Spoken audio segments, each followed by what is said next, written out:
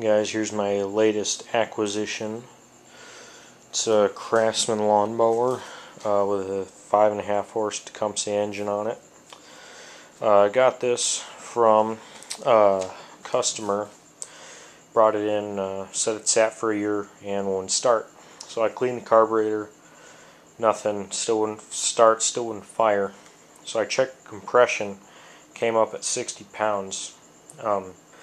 Normally what I see is these engines won't run at anything under 100 pounds. So I told the guy, it's got, low compression and it's going to need major engine surgery. And he said, well, can you use the parts for anything? And I said, yeah.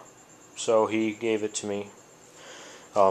Said, hopefully I can make some money off it. So what I'm going to do is I'm going to pull the motor and throw a set of rings in it, hone the cylinder, and hopefully that'll fix it, and then I can sell the mower.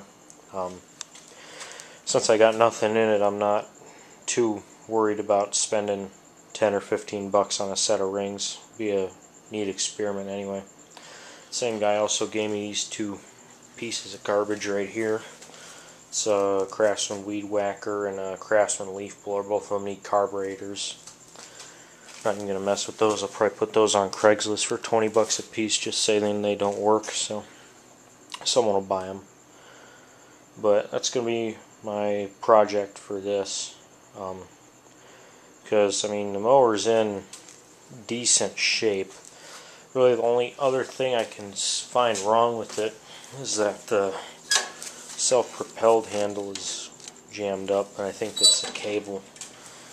So see what I can do with this thing, and I'll probably make some videos when I get the engine torn apart and all that.